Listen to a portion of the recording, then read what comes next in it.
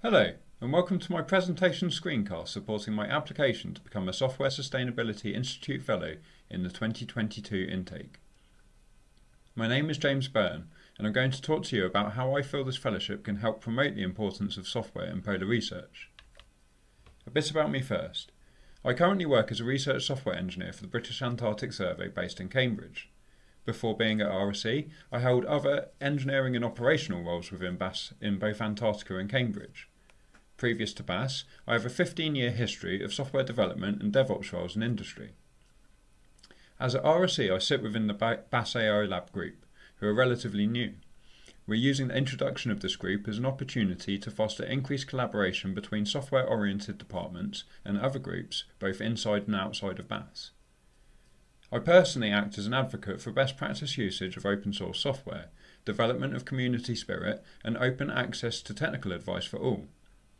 I am actively involved with our innovation team in exploring opportunities available for future projects, as well as applying for funding for such opportunities within the software domain. My current project focus is developing a sea ice forecasting infrastructure based on AI lab research that was recently published. This is a collaboration with the Turing Institute and is a trailblazer for both organisations as we're implementing innovative, reusable and easily adaptable infrastructures for data access and machine learning pipelines. My other focal points are in helping with the strategic design and project inceptions that underpin the development of digital twins for both Antarctica and the research vessel, the Sir David Attenborough. I also spend time advising researchers and technical staff on best practices for software, helping them to achieve peak effectiveness in utilising our compute resources. My aims for the fellowship are threefold. Firstly, with the ever-increasing role of software in polar science, it is important that our organisation have a software sustainability champion working with the wider community. This will allow us to communicate our journey towards an ever more data-centric approach to polar research. It will also allow me to publicise the challenges and solutions that this journey entails. Secondly, it is important that we publicise the work of the polar science community from a software-oriented perspective. There are countless cases where we've adopted or utilised open source projects in our research and operations. Publicising this work is especially important when seeking future innovation and collaboration opportunities in the software community.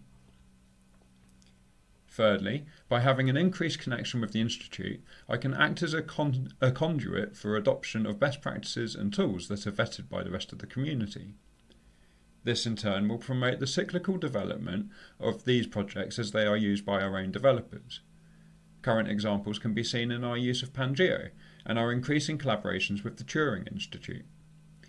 I seek to increase our adoption of the software carpentries and hopefully look at mutually beneficial funding opportunities with external groups that can leverage BAS's vast polar datasets.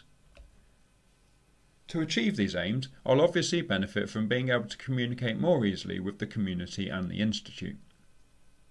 This will, in turn, help to cement the role of RSEs formally within BAS. The AI Lab and the role of software developers is a currently expanding practice, and this fellowship will help me connect those who join our ranks with the wider community. Additionally, the ability to blog about polar research directly to the community offers far greater outreach. This is important for increasing awareness of the role of software in polar research.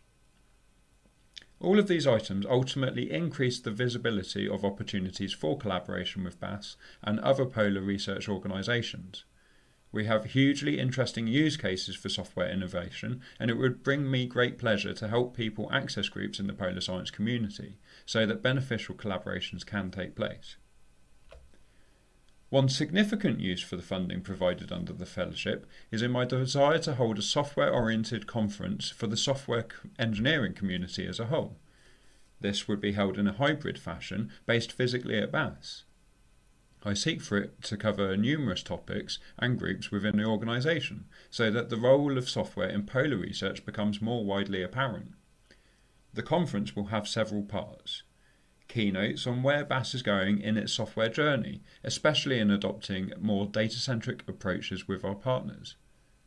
Talks on how we are improving our research activities using software through development and sustainable adoption of tooling and automation. presentations from the software-oriented groups within BAS. The most obvious groups are the AI Lab, the Mapping and Geographical Information Centre, our Antarctic and Marine Engineering departments, the Polar Data Centre and our Central IT team, and also discussions on the importance of software for polar operations and research. Software plays a pivotal role in our future when we consider the impact of polar research and the need to drive broader sustainability initiatives such as decarbonisation.